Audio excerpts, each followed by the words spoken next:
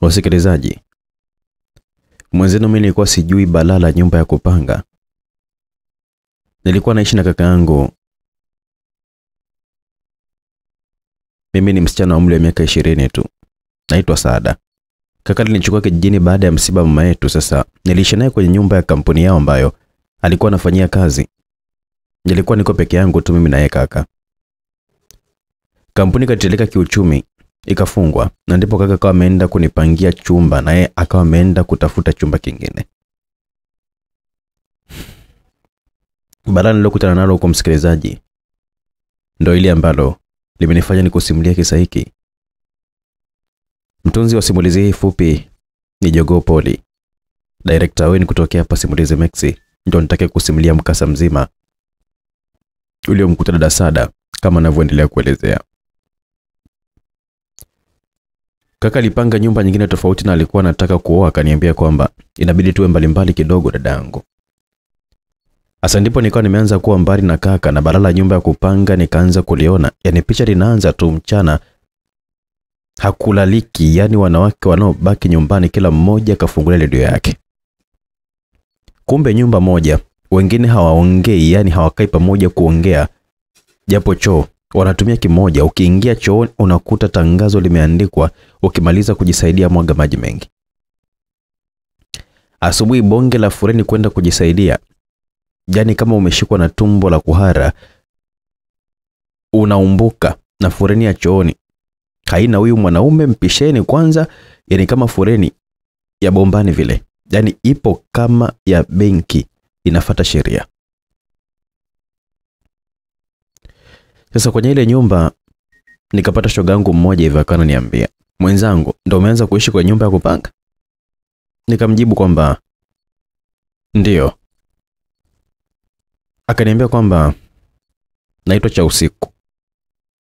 Nikwambie kitu kwamba vituko vya kwenye nyumba za kupanga ni vingi sana. Yani ukiwa mtoto kuna vitu ambavyo unaweza usisingiziwe kabisa, ila ukiona tu kwamba unasingiziwa, umetembea na mtu na haujawahi kabisa toka naye, ujue kwamba ushakuwa. Sasa nikwambie kitu kwamba wewe sasa umekuwa.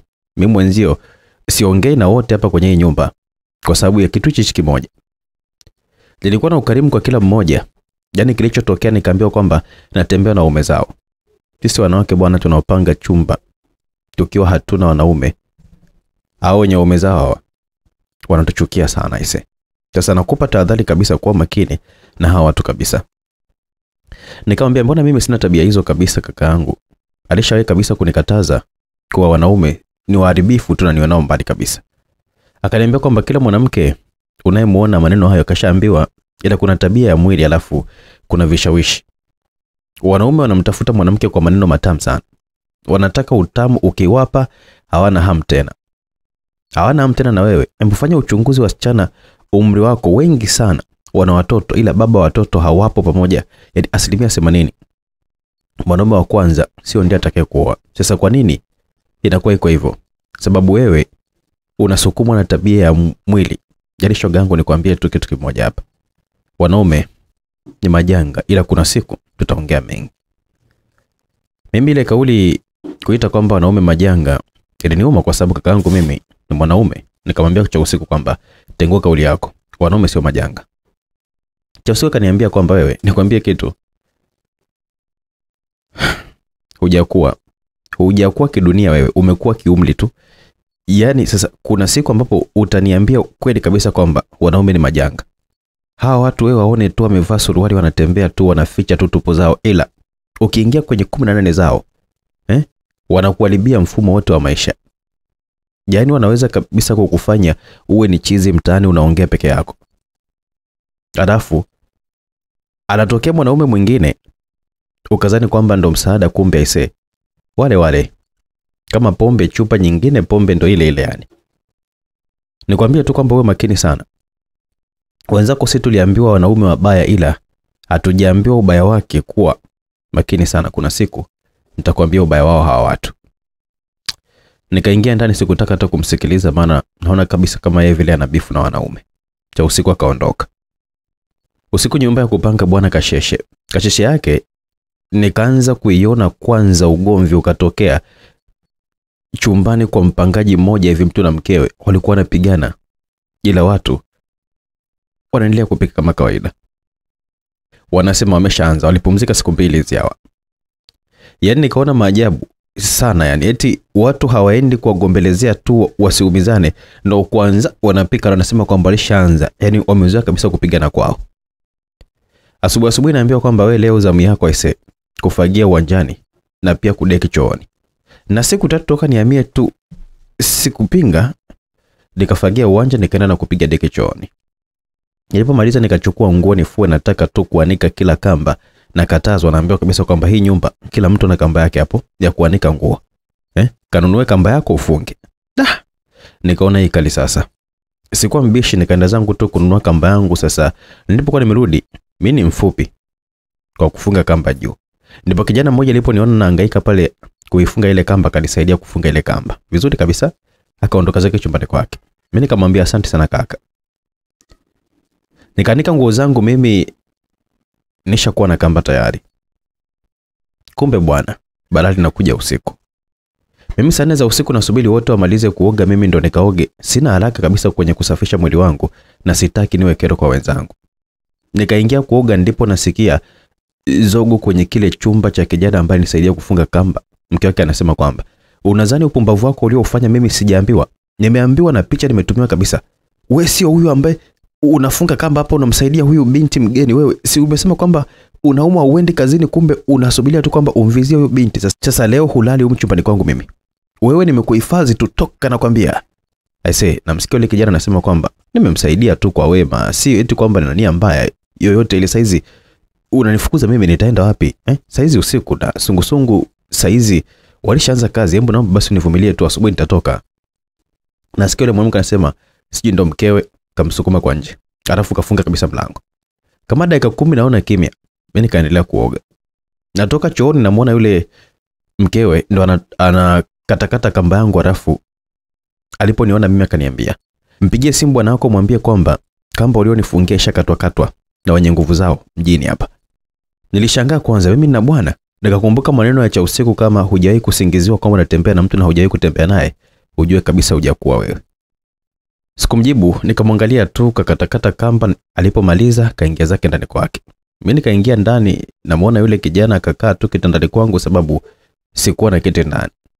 Ananiomba taratibu tu kwa sauti ya chini kabisa na kuomba nilale hapa kwa sababu mwanamke wangu kanifukuza kisa tu kwamba nimekusaidia wewe kufunga kamba. Saa hizi usiku nikitoka nje nitakamatwa na sungusungu, nitapelekwa polisi. Mnaomba tu sasa msaada wako. Saa 11 mimi natoka muda na kuomba sana. Mimi nikaa kwenye mtihani mkubwa sana. Nimkubalia alale na mimi ndani, yani chumba kimoja, nilale na mwanaume. Mimi nafanyaje sasa? Maana kafukuzwa chanzo mimi kunisaidia tu, sasa yeye anataka nimsaidie kulala. Basi nikajiongeza kiakili kwamba hapa wema unaweza kuzaa majuto kwangu hapa. Nikatoka nje nikaenda kumgongea cha usiku. Bahati nzuri alikuwa jalala, nikamwambia aliyokuwa amejiri. Cha usiku akaniambia, Sada, nikwambie mdogo wangu, wajumbe nyumba 10 wapo kwa ajili ya mambo kama haya.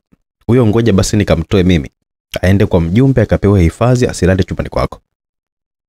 Wewe unadhani kwamba kaka yako akimuona mle ndani itakuwaje? Atakuelewa? Acha kaka yako tu. Amekufa yule pale, serikali itajua kwamba ulikuwa unatoa msaada. Haya. Kaamua kukubaka, na nataka kuonea huruma wewe. Unajua kabisa wewe mwanamke unalaje na mwanaume? Sada, nazidi kuongea, naona kabisa kwamba muda unazidi kwenda, acha basi nikamchomoe huko. Jamani, nilimpenda udada cha usiku. Yaani kaenda kumtoa kwa maneno haya hapa. We, nenda kwa mjumbe au kalale kwenye kizingiti cha mlango wa mwanamke wako huko, sijui eti mkeo pale, toka hapo kwenye iko chumba cha msichana. Wewe kama unashindwa vyote hivyo, nenda kagonge chumba chochote kile. Unaona kabisa kwamba anakaa mwanaume peke yake, kamuombe hifadhi huko. Yule kaka akasema kwamba dada cha usiku, mimi siwezi kabisa kufanyia kitu chochote kile kibaya, mimi nitalala tu hapa chini. Cha usiku akasema, kama chini si ndo ukalale kwenye kizingiti pale kwa mwanamke wako wewe? Acha kujiona kwamba wewe si mwanaume. Hakuna mwanaume anayeweza pata usingizi akijua kwamba alilala naye hapo. Si vibaya kwake akifanya naye tendo. Uwe nenda huko bwana nje. Yule kaka katoka. Huko akiwa anasema, lakini matatizo yote haya kanisababishia yeye huyu. Cha usiku akasema, wewe jiongeze mtoto wa kiume wewe. Mwanamke wako amesha kuchoka hapo. Alikuwa anakutafutia sababu tu ya kwamba akubwage. Usiwe mjinga, katafute pesa halafu utaona tu kama hajakuja huko kuomba msamaha wewe. Yule kaka kaondoa kichwa kainamisha chini. Cha usiku akaniambia kwamba mdogo wangu Sada, nenda kalale. Wewe mwanamke leo katia kamba huyo. Kama ningemuona kungechimbika hapa ise nakwambia. Mimi wagasi wapende kabisa wanawake wajinga kweli yani. Mimi nikakaa kimya tu sikuongea chochote kile maana mambo ya shari bwana mimi siyapendagi. Basi nimelala. Nashangaa asubuhi bwana linapita tangazo, wananchi wote wanahitajika kwa mjumbe, kuna kikao cha dharura. Moyoni nikasema kwamba hivi mambo haya Masaki hapo kweli? Kuna kikao kwa mjumbe au ni uswahilini tu? Samani kwa wale wasiopajua, Masaki ni sehemu ya watu wenye pesa. Nimetolea mfano tu, sio eti kama hakuna sehemu zingine, hapana. Yaani ni kwamba Masaki imebeba sana na hizo sehemu nyingine zenye watu wenye pesa.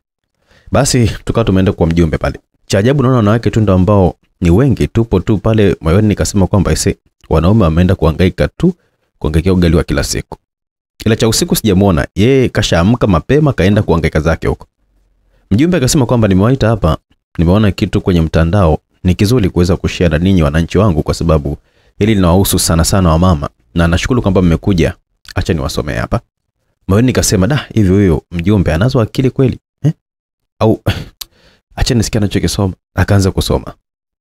Taarifa za kusikitisha lakini muhimu sana majumbani. Huu ni uchunguzi si wa bahati mbaya ambao ulifanywa katika baadhi ya nyumba. Viungu, makopo ya maji na vyombo vingine mara nyingi waga havifunikwi au kufunikwa vizuri, na kwa ujumla ni kwamba wanawake, binti na mama wa familia ambao wamehitimu sana katika hili. Sikiliza kisa hiki hapa, hata kama kitakushtua tafadhali embo shiriki tu kadri uwezavyo na watu ambao unawasiliana nao, haswa na viumbe vya kike. Wanandoa wamepoteza watoto 5 kwa sababu tu ya uzembe wa mama huyo ambaye hajazoea kufunika masufuria baada ya kupika. Hakika alizoea kula meza na mumewe. Kwanza alihudumia watoto wake 5, mchuzi mzuri kabisa na nyama ya ng'ombe ambayo ilikuwa imeambatana na ugali, huku akiwa anamsubiri babaaji. Dakika 30 baada ya kula, watoto 4 kati ya 5 waliacha kupumua bila hata kulia.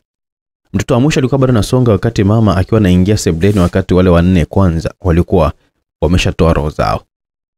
Akilia kuomba msaada, wa mwisho akawafuata ndugu zake. Wavulana wote 5 walikufa. Baada ya uchunguzi wa matabibu kwa ombi la wazazi, ilibainika kuwa watoto wale walikula sumu. Nani ambaye angeweza kufanya kitendo kama hicho? Ni mama yao mwenyewe? Hakuna mwingine aliyefika nyumbani, na watoto hao wote hawakutoka. Ilikuwa ni Jumapili. Baada ya uchunguzi, sufuria ambayo nyama ilikuwa imetayarishwa ilibainika kuwa na maiti ya mjusi. Mjusi mdogo mwenye manyoya anayetambaa kwenye kuta za nyumba. Alikuwa yupo kwenye mchuzi. Mama alikiri kwamba alikuwa hajafunika sufuria. Mchuzi ukiwa moto, mtambazi huyo mdogo alizama ndani yake na hivyo kutoa vitu vyake vya sumu ambavyo viliwachukua wasiriwa kwa ujinga wa wazazi. Mama basi anataka kujiua, lakini anahifadhiwa na polisi katika nyumba yake mwenyewe. Ikawa angekuwa amekula wote kwa wakati mmoja, familia nzima ingekufa siku moja.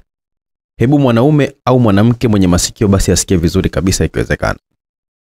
Mjumbe alimaliza, kila mmoja akasema lake, wengine wakawa wanampongeza, wengine wakawa wanasema huyu kaanza kuzeeka vibaya huyu. Mimi narudi nyumbani sasa, nataka kuingia ndani na vuto nywele zangu, na mwanamke yule aliyekuwa amemfukuza mumewe, sijui bwana wake sijui, namuuliza kwa nini sasa unanivuta nywele zangu? Jamani, aliniwasha kibao hicho, huku anasema kwamba jana usiku nimewasikia wewe na mjinga mwenzako mnaniteta nyinyi.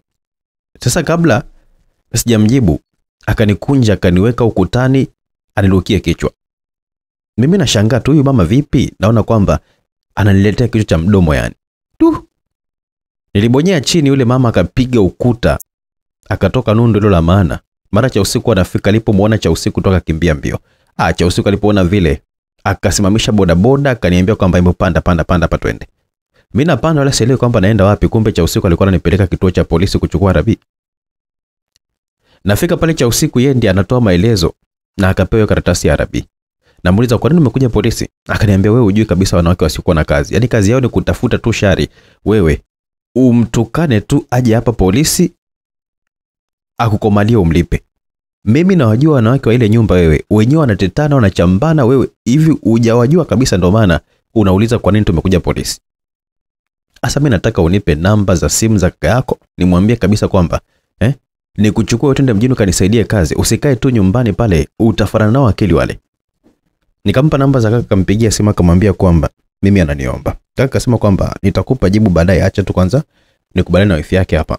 Cha usiku akaniambia kwamba Sada, nakwambia hivi, wewe kaka usikasema kwamba mpaka akashule na wifi yako. Hiyo nahisi kabisa kwamba imepita ya wewe kwenda kufanya kazi, kwa sababu mimi najua kabisa wanawake, mimi mwenyewe si ni mwanamke. Hawezi kabisa kumzia kwa sababu anajua kabisa kakao kwamba atakuwa hakupi tena pesa wewe. Asa nikwambie kitu kimoja, tukianza kazi pesa uweke, itafikia hatua kaka yako hata kulipia tena kodi. Unatakiwa tu ulipe mwenyewe kodi, sawa? Nikamwambia sawa, ila ngoja kaka akubali hiyo, kesho nikafanya kazi. Basi kweli bwana alivyokuwa amesema cha usiku ndo vile vile kaka akasema kwamba mimi nikafanya kazi. Sasa ndo nikaenda na cha usiku mjini kuuza chakula, yani mantili. Cha usiku akaniambia kwamba huku wewe makini sana, kimekuleta kazi na sio atokee mwanaume hapa kulagai tu na kukuambia kwamba watakupa mimba na kukusaliti na kuambia. Oho, uwe makini sana sana na kuambia Sada, sawa? Nikamwambia sawa dada cha usiku. Sasa nipo mjini nafanya kazi, ndo nikaona mjini kuna mambo aisee. Kuna watu wanapata pesa kwa njia kuchekesha watu tu. Nikasema aisee, kweli mjini kila mtu na kazi yake. Sasa kuna kijana akawa anachekesha, mimi nikawa muangalia kidogo tu, wakati nikawa naenda kununua mchele. Cha usiku kanituma kupika mchana. Mchekeshaji alikuwa anasema maneno haya hapa: maisha ya pwani ni shida tupu yani. Jamaa kagombana na mkewe, kasusa kula. Karudi kutoka kazini kakuta mkewe amevaa kanga imeandikwa ukisusa wenzio wala. Ilipofika asubuhi, mke akavaa kanga imeandikwa ukitoka mwenzako anaingia. Jamaa kagoma kwenda kazini, mke akabadili kanga akavaa ile iliyoandikwa kwamba nimemdhibiti ndo maana hatoki. Jamaa kaenda kuomba ushauri kwa rafiki yake, akaambia twende nyumbani kwako. Walipofika nyumbani, walimkuta mke akavaa kanga imeandikwa ulizani rafiki yako kumbe adui yako. Jamaa akaamua kusafiri siku 5 ili kupunguza hasira. Aliporudi akamkuta mke amevaa kanga iliyoandikwa ni bora nimpe jirani kuliko kiozee tani. Jamaa yuko ICU sasa hivi huko. Basi watu wanacheka, yeye anapata riziki. Mimi nikarudi nilipokuwa nimetumwa. Sasa jamani, nipo kwenye kazi za watu, kaja mama mmoja hivi kanikumbusha msiba wa mamangu. Yaani alikuwa anasema maneno haya hapa: mama yako alipokuwa mjamzito aliishi kwa kujichunga zaidi ili asije kujizuru yeye mwenyewe na wewe ambaye yuko tumboni. Miezi 9 ya uchovu, mateso na maumivu. Alichagua vyakula. Kuna wakati aliwachukia baadhi ya watu. Alianza kula vitu ambavyo hakutegemea kama anaweza kula. Alifanikiwa kujifungua kwa mateso sana na uchungu hali ya juu sana, lakini aliposikia kwamba mwanao analia, sura yake ilijaa tabasamu, wala hata hakujali maumivu yake. Ulipokuwa mdogo, mamako alijitahidi sana kukulinda kwa kila hali ili kuweza kuepusha na hatari ambazo zinazokukabili. Hakika alijitahidi sana kuweza kufundisha kutamka, kusafisha na kufunza pia tabia njema. Mama yako alipambana kukutunza wewe, na wewe pambana kumtunza pasipo kujali mazingira ambayo yanayokuzunguka. Kama mama yako ametangulia mbele ya haki, usisite kumwombea shujaa huyu unayejua historia yake kuliko shujaa yote yule. Nilitoa chozi kwa sababu mama yangu kweli aisekasha kufa. Sasa tulishamaliza kazi mimi na cha usiku, tunarudi nyumbani. Naingia chumbani kwangu, naona maji kwenye godoro kwa sababu godoro lipo karibu kabisa na dirisha. Alafu sijui maji ya maharage yale yananuka hayo. Nikajiuliza, nimwambie cha usiku au nikimwambia tulianzisha huyu? Sasa nafanyaje mimi? Ninyamaze. Wakati nawaza kwamba nifanyaje, nafungua pazia harufu ipungue, nasikia nimemwagiwa mchanga usoni. Pwa! Nikajikunguta usoni, bahati nzuri ni kwamba haukuniingia machoni. Naangalia nani kanimwagia mchanga. Naona yule mama ambaye alikuwa amenivuta nywele akawa anaondoka, yani kama vile kamwaga mchanga kwenye shimo la taka vile yani. Nikajiuliza, nafanyaje sasa? Yani natoka nje niende chooni kwanza, nakutana na cha usiku ananiuliza, "Mbona una mchanga masikioni? Imetokea wapi?" Najiuliza kimoyoni kwamba nimwambie ukweli au. Nikaona ni nyamaze nisiwe chanzo cha ugomvi, nikajifanya tu na mimi kwamba nashangaa tu michanga imefikaje masikioni mwangu. Na nikampa jibu cha usiku kwamba acha nikajimwagie tu maji nilale. Si unajua kabisa kwamba nimechoka sana. Cha usiku kaniambia kwamba pole, hebu nenda kajimwagie maji utakuwa sawa tu, ila usimeze dawa, wewe sio mgonjwa. Ni mwili wako tu kwamba hujazoea kazi. Leo umeushitua. Hakuna kazi ndogo duniani. Nikamwambia poa cha usiku, acha basi mimi niende zangu nikaoge. Mimi nikaenda chooni nikajimwagia faster kwa sababu choo cha watu wengi, yani wapangaji wote choo kimoja. Nikajimwagia nikatoka zangu. Nikaingia ndani nikatoa godoro nikalisimamisha, nikachukua maji ya povu nikaliosha kidogo hivi. Nikapiga deki chumbani. Nikalala zangu tu chini, yani nimetandika kitenge tu. Saa 12 nagongewa mlango. Ni siku ambayo ilikuwa ni Jumapili, mimi na cha usiku watu waende kazini, yani mimi nilikuwa nimeanza kazi Jumamosi na Jumapili nimepumzika. Nafungua mlango na muona yule mama ambaye ananichukulia mimi kama adui yake. Ananiambia kwamba hebu naomba pesa ya umeme 15. Nikamwambia mimi sina, ngoja kupambazuke nimwambie kaka. Akaniambia wewe, sitaki ngonjera, naomba pesa ya umeme. Umesikia kama mimi ndo ambaye nakusanya pesa ya umeme humu ndani na umeme haumuhusu mwenye nyumba. Naomba kabisa pesa ya umeme hapa. Nikamwambia basi sawa, naomba ukachukue vyumba vingine. Mimi nitakupa tu, saizi asubuhi sana kumpigia kasio vizuri. Akaniambia wewe, saizi unajua kabisa saa ngapi mpaka nikagonge tu vyumba vingine? Nimeanza na kwako hapa. Bahati nzuri akatokea baba mmoja hivi chumba tunachopakana nacho. Akatoka kumwambia yule mama, "We, hebu acha kuomba pesa ya umeme kwa staili hiyo. Saizi asubuhi sana isena." Anakuambia subiri kukuche tu ampigie kaka yake, wewe unazidi tu kumbana tu maswali yako hapo. Kelele kwetu. Sisi tulolala hapa. Wewe saizi wapi ambako kumefunguliwa tu mpaka eti ukanunue huo umeme? Na umeme wa humu ndani si unachangwa pesa kwa wote. Mbona unamzingua tu dada watu? Au kwa sababu ni mgeni kwamba hebu kwa mstaarabu upe heshima umri wako wewe. Ila mama akusema kitu akaenda chumbani kwake. Mimi nikaenda kumgongea cha usiku, akanifungulia nikamwambia masuala ya umeme. Akaniambia, "Sawa, umeme kweli tunachanga wote hapa shilingi 15. Tunatumia mpaka zinabaki unit 10. Unaanza na mchango mwingine." Inakuja kukuamsha asubuhi anahisi kwamba wewe ushaanza kutoka kwenda kazini. Itakuwa labda alikuwa anakukumbusha tu. Sio mbaya, ila nakwambia kitu kimoja, maji nunua, usitumia hii nyumba. Ikija bili uchange, uweze kulipa bili sawa na wenye familia. Na hawa wanawake wanaoshinda hapa nyumbani kutwa wanachezea maji. Sasa hebu acha tumpigie kaka yako umwambie. Sasa nampigia simu kaka, namwambia swala la umeme. Kaka anasema kwamba mwambie wifi yako huyo hapa. Namwambia wifi, majibu ya wifi anasema kwamba wewe Sada, si unafanya kazi mambo mengine maliza tu mwenyewe, hebu acha kuwa omba tu wakati unafanya kazi huko. Kabla simjibu kakata simu. Sada kaniambia huyo ndo mwanamke sasa. Mimi nilikwambia mapema sana. Sasa fikiria kazi umeanza jana tu, leo 15 ya umeme. Unaitoa wapi Sada? Usiwaze, mimi nitakulipia. Nikamwambia asante sana dada cha usiku. Hivi kaka ndo hata kodi kabisa tuweza kulipia tena? Yesu akasema kama angelikuwa anakaa peke yake angelipa, ila anakaa na kiumbe kinaitwa mwanamke. We, hawezi kabisa kukulipia. Sisi wanawake 70% hatupendani kabisa.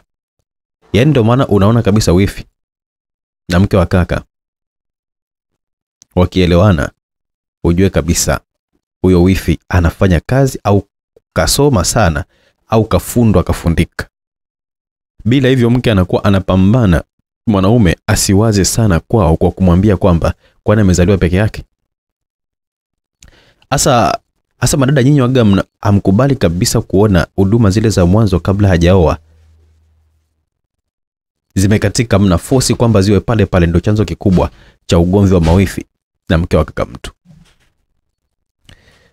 Sada, wewe mpe taarifa yote ile kaka yako ya msaada, ila usiseme kwamba eti kama utasaidiwa sawa. Yaani fanya tu kama vile unasema tu ili ajue. Sada, nenda kalale mdogo wangu. Nikarudi zangu kulala ise. Nasikia nagongewa mlango. Nafungua naona watu wasungusungu wanataka pesa. Nikamwambia mimi ni mgeni, ndio kwanza na siku ya 4 tu hapa au 3. Yule kiongozi wa sungusungu akasema kwamba sawa.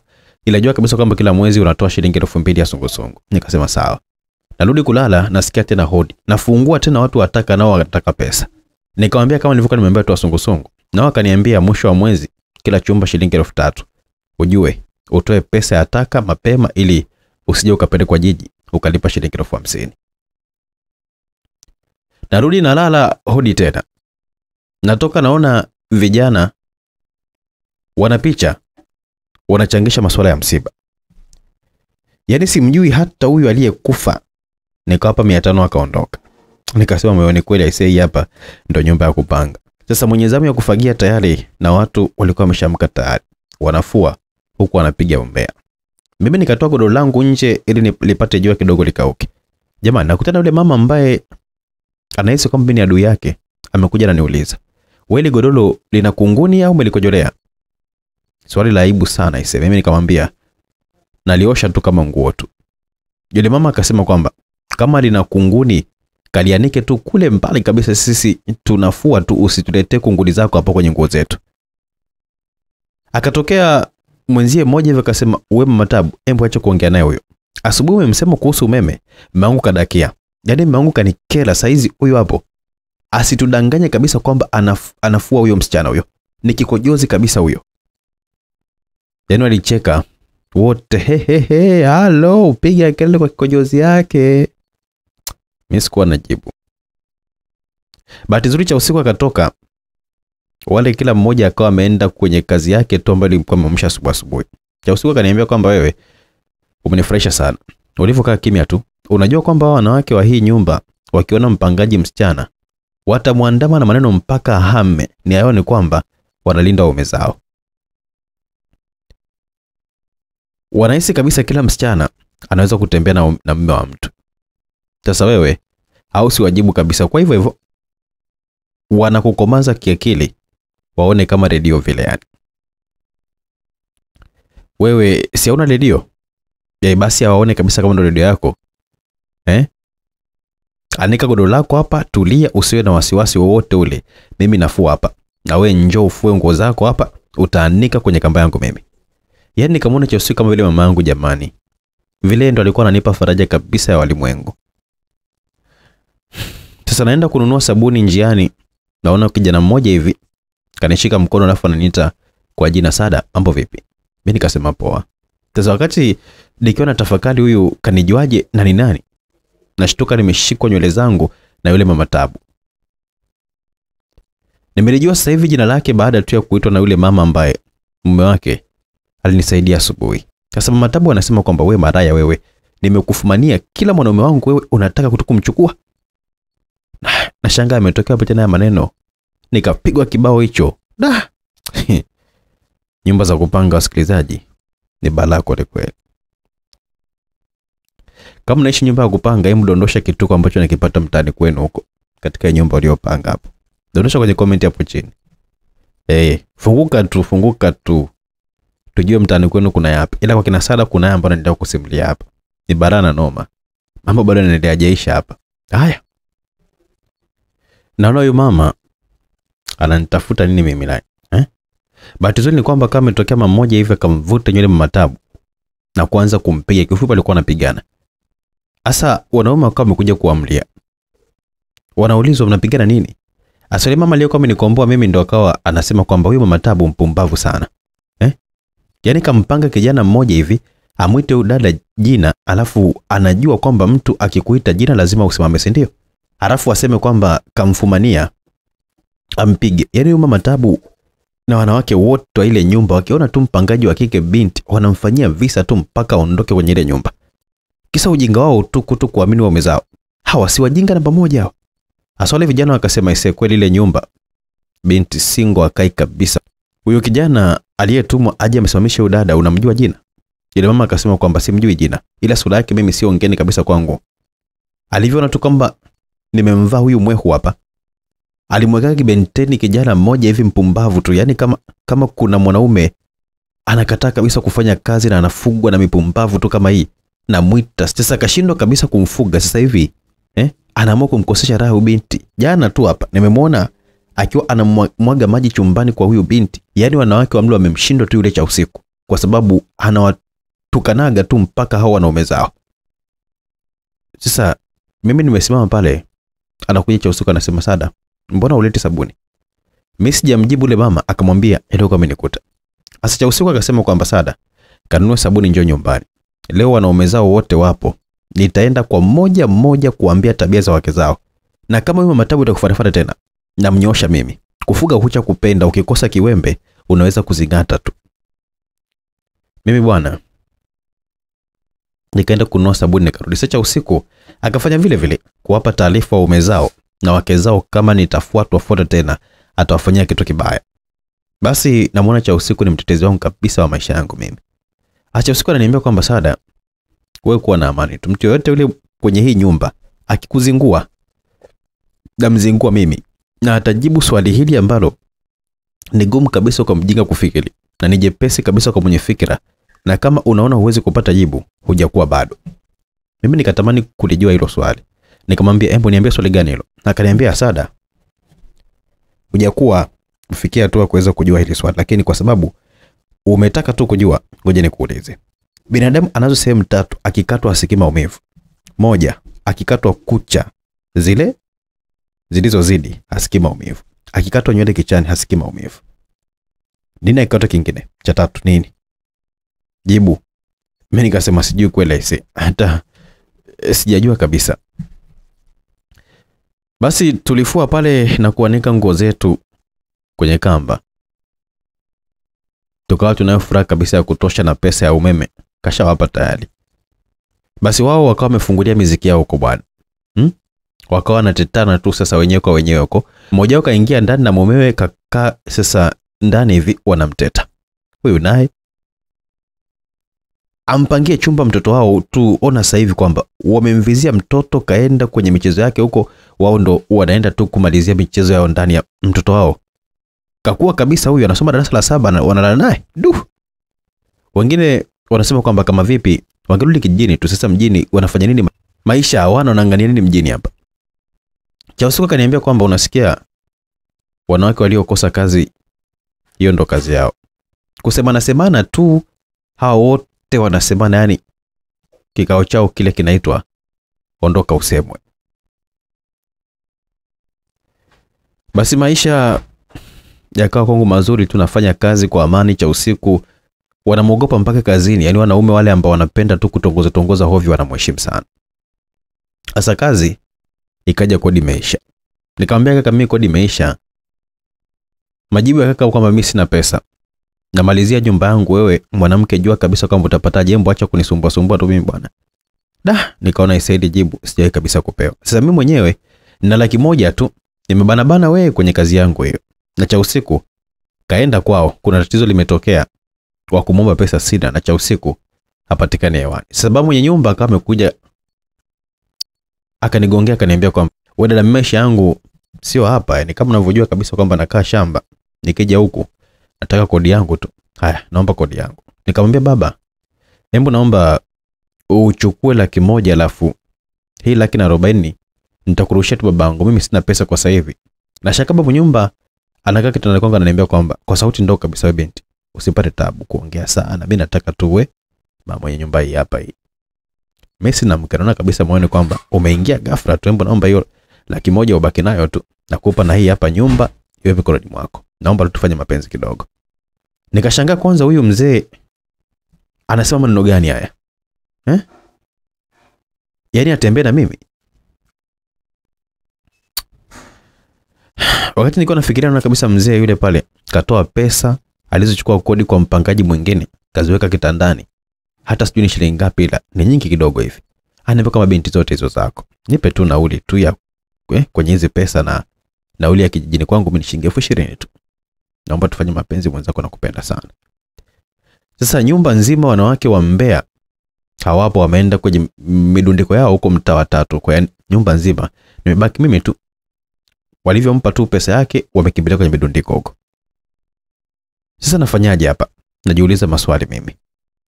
Mzee anasema kwamba nenda kanunue mpira basi, kama unahofia labda kwamba eti na maradhi, mimi nakupenda wewe moyoni kabisa, umeingia. Nafanya moja tu naondoka. Si unaona kabisa kwamba mimi kama vile galibovu tu, siwezi kabisa hata kutafuta galibovu mwenzangu tu eti kwamba anivute. Ndio maana nimekutaka wewe gali nzima kabisa na mpya kabisa univute jamani. Mimi nishamuelewa kabisa chokuwa anamaanisha kwamba yeye ni mzee, hawezi kabisa kutafuta mzee mwenzie, anahitaji mimi kijana. Mara naingia SMS kwenye simu yangu, namba ngeni imeandikwa hivi: Sada, mimi wifi yako, naomba usije kumwambia kaka yako masuala ya pesa. We mkubwa, tafuta mwenza akusaidie, akusaidie majukumu mengine kama hayo. Wewe unataka ukae tu hivyo mpaka lini? Namaliza kusoma SMS, kaka ananipigia simu ananiambia kwamba umeona wifi yako kakutumia SMS hapa, basi hebu fanya hivyo. Usinipigie tena simu mimi, sawa? Nikasema sawa. Huku nasikia sauti ya wifi nasema, ndio maana nakupenda mume wangu. Yaani unanifatisha tu raha ya ndoa. Ni maelewano tu mume wangu. Tunaelewana sana. Mimi nakata simu. Mzee anasema kwamba Sada, hebu chukua basi pesa hii hapa ukanunue huo mpira tufanye kidogo. Asa pia nafanyaje mimi jamani? Niliwaza nikawazua, nikameza mate ya akili. Nifanya kitaka mwenye nyumba. Nikifanya hivyo nikukosea mwili wangu heshima kabisa. Nikamwambia mzee, naomba unyanyuke kwenye kitanda. Nikauze kitanda hicho hapo na godoro, siwezi kabisa kukosa 140. Nikupe hizo 140 zako uende, mimi sio waki hivyo, sawa? Baba nyumba akasema kwamba Sada, nahisi kabisa kama uamini, basi hebu chukua hizi pesa ukaike kwenye Tigo Pesa yako alafu uje unipe. Nikamwambia mzee, na kuheshimu kama baba, hebu naomba basi usogee kitandani kauze, mimi nikupe chako tu. Unachotaka kafate kabisa kwa wanawake wengine na sio kwangu mimi. Sasa akakasirika akasema kwamba nenda kauze na usichelewe, mimi kabisa ujinga, mtu gani usiomuelewa wewe. Akatoka nje. Mimi nikaenda kumtafuta jamaa mmoja hivi ananunua vitu vilivyotumika. Nikamuuzia kitanda na godoro 150. Nikampa mzee pesa yake, nikabaki na shilingi 10,000. Asa wapangaji wenzangu wanarudi, wanamuona yule kaka nilikuwa nimemuuzia vitu vyangu anabeba sasa. Na wasikia wanasema kwamba afadhali anahama. Aise tutapumua tu, maana huyu binti anatishia maisha yetu tu na ndoa za wanaume wetu hizi. Sasa wanashangaa kwamba wanamuona baba mwenye nyumba ananipa mkataba. Walibaki kimya wanaangaliana tu. Mimi niliishi kimpango wangu tu kama alivyokuwa amenipa usia cha usiku. Nazingatia tu damu yangu ya kufagia na fagia, yani kuepukana kabisa na kelele. Japo inaniuma, nalipa umeme nao sawa kabisa, mimi natumia 3 ila potelea mbali. Cha usiku kama amekuja, nikamwambia kabisa yote aliyokuwa amejili ya baba mwenye nyumba.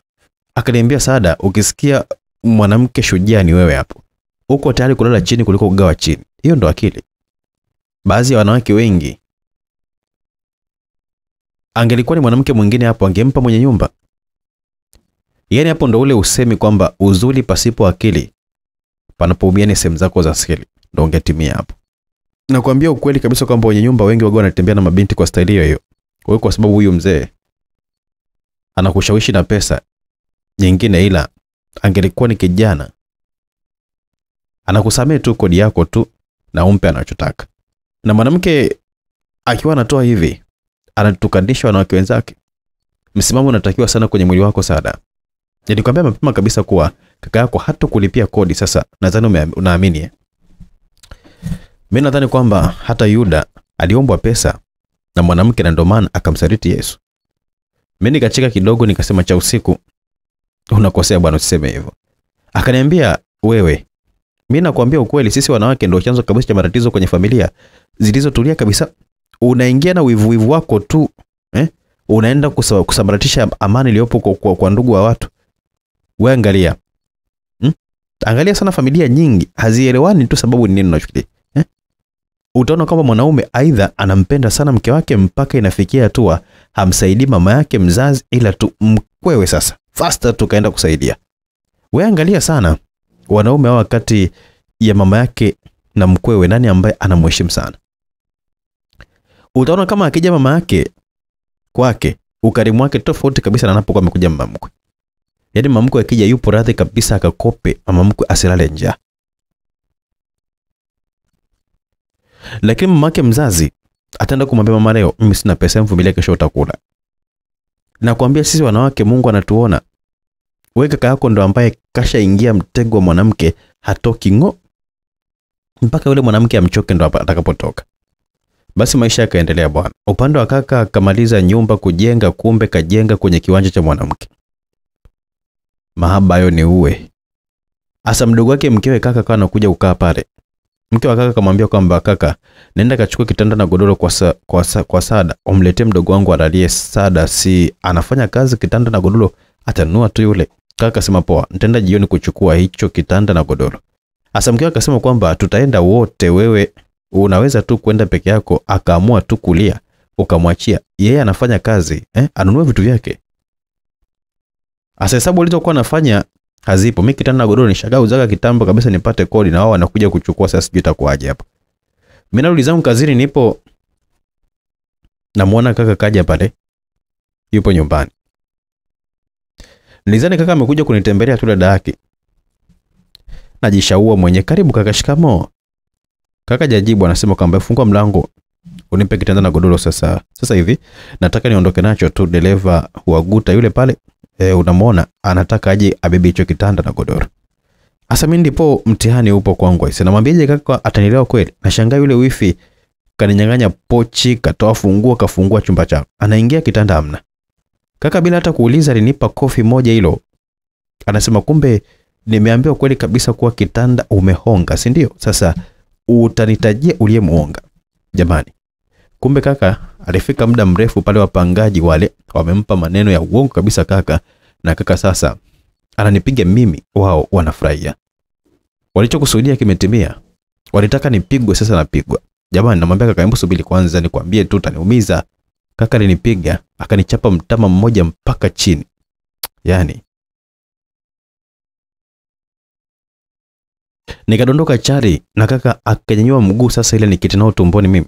Cha usiku ndo ambaye aliweza kumsukuma kaka ili asinikite mguu tumboni. Kaka akamuuliza Cha usiku, wewe unanisukuma, unajua kwamba kitanda nimenunua shilingi ngapi? Cha usiku akajibu, hata kama ungekuwa umenunua bilioni 1, haimaanishi kabisa kwamba eti ndio umpige. Wewe unajua kabisa kwamba thamani ya mtu inafanana na kitanda, Sasa kama ni kitanda tu, hebu njoo uchukue kitanda changu na godoro langu, uende umwache kabisa, usimpige.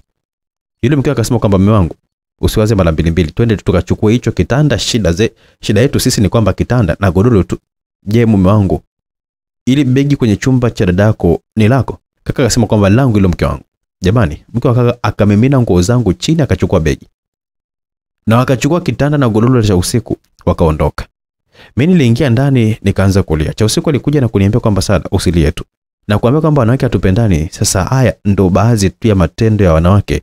Umeona sasa, kaka yako kapewa uongo, tuko na wapangaji wenzetu, si wengine ni wanawake. Na aliye mimina nguo zako hapo ni mwanamke, na kaka yako pia akakupiga kumlizisha mwanamke. Na mkewe ni mwanamke. Asa nyamaza, acha kulia.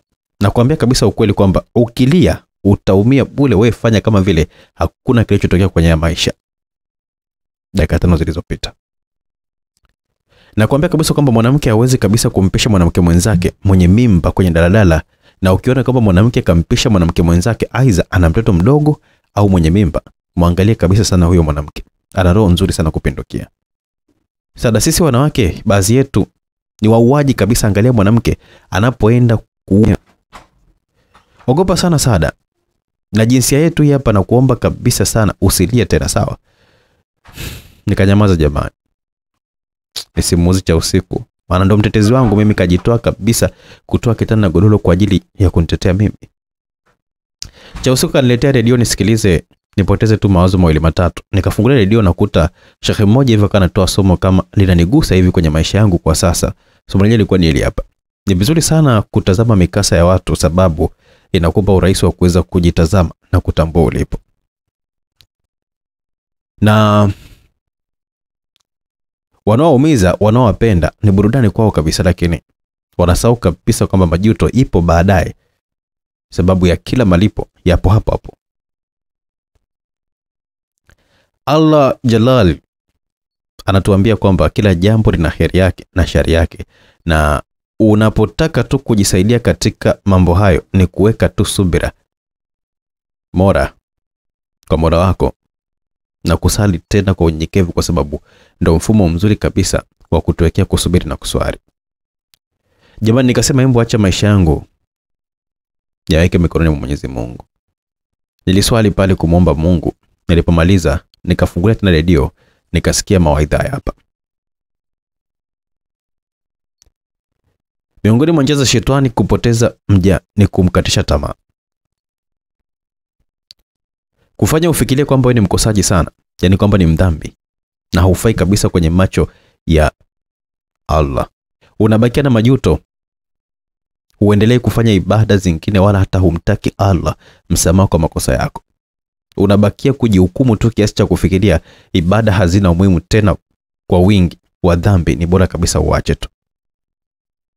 Huku kunaitwa kukata tamaa. Rehema za Allah hazikatui tamaa, kwa kuwa yeye ni msikivu, msamehevu na mwenye kurehemu. Ili tusipoteze nuru ya Allah kwenye nyoyo zetu, tujitahidi sana kudumu kuomba, huku tukiandamanisha na amali njema. Allah atujalie tuwe wenye kumtaka tu msamaha na kutaka ufumbuzi wa kila linalokuwa linatufika, atusamehe kwa rehema zake. Amen. Na mimi nikasema nitasimamia swala na kumomba Mungu sana. Basi nikalala. Siku ya pili tukawa tumeenda kazini, ndo siku ambayo siisahau kabisa kwenye maisha yangu. Nilienda kupeleka chakula ofisi kwa Mwarabu mmoja hivi gorofani. Tulikuwa wawili tu. Mwarabu huyu anapenda chakula cha tajiri yangu kwa sababu anajua kupika vizuri sana. Sasa kumbe siku hiyo majambazi ndo walikuwa wanakuja kumchukulia pesa. Alikuwa ametoka benki sijui. Maana walizi wake wote waliambiwa lale chini. Na wamelala chini. Sasa wakawa wanakuja ofisi ambako kuna Mwarabu na mimi uko ndani. Jamani, mimi nimelala chini mwenyewe tu baada ya kumwona Mwarabu kalala chini. Sasa kilichotokea hapo ndani, jambazi mmoja nikanyaga mguu mmoja kwenye mgongo, alafu akachukua begi ambalo lilikuwa liko mezani, wakaondoka. Mimi pale natetemeka tu, yani mkojo wa uoga umenitoka. Sasa mimi nilikuwa nimelalia begi moja hivi bovu sana hivi. Mimi nikalibeba nikatoka nalo. Nia yangu ni kwamba baadaye nije nimuombe huyu Mwarabu ili begi nikawekea nguo nyumbani. Sasa wale majambazi waliokuwa wametoka na begi pale kwa Mwarabu walipiga risasi ovyo juu huku akiwa wanaondoka. Sasa kukawa tafrani, yani hakuna ambaye alikuwa amekaa pale, kila mmoja alikuwa anakimbia kimpango wake. Mimi nikaenda moja kwa moja na begi bovu nyumbani nikaliweka. Sasa na mwangalia cha usiku ni kama vile kakimbilia nyumbani. Ghafla namuona cha usiku anatokea nyuma yangu, ananiita Sada, Sada. Nikamwambia, naambia dada. Akanikumbatia akasema kwamba yani nilikuwa nimevurugwa nilipokuwa nimemwona Mwarabu kabebwa anapelekwa hospitali, yani kazimia tu kwa pressure yani. Na wewe nikawa sikuoni tu, nikazani kwamba majambazi wamekuchukua mdogo wangu Sada. Nakupenda sana. Nikamwambia hata mimi dada nakupenda sana. Hivi kwa nini binadamu wanakuwa na roho hii hapa ya kuweza kuchukua pesa tu kwa staili hapa ya wizi? Sada kaniambia, cha usiku dunia ina mambo mengi sana. Hebu twende ndani kwanza. Nikuwekea somo moja hivi lililokuwa limetolewa na mwalimu Adam. Usikilize tu kwa umakini, utajua hii fedha wewe acha tu. Tuliingia chumbani kwake. Wakati huo begi langu lipo tu kwenye chumba changu, na sijamwambia cha usiku kwamba nimechukua begi kwa Mwarabu, alafu nitaenda kumuomba. Nimenyamaza kwa sababu anaweza kusema kwamba Sada hiyo tamaa sasa. Nahofia kumkwaza cha usiku. Amekuwa ndo nguzo yangu kwenye haya maisha niliyokuwa naishi ya kusalitiwa na kaka yangu. Basi alinifungulia hayo masomo ya mwalimu Adam, na mstika anasema somo hili: nini maana ya uhuru wa kifedha? What is financial freedom?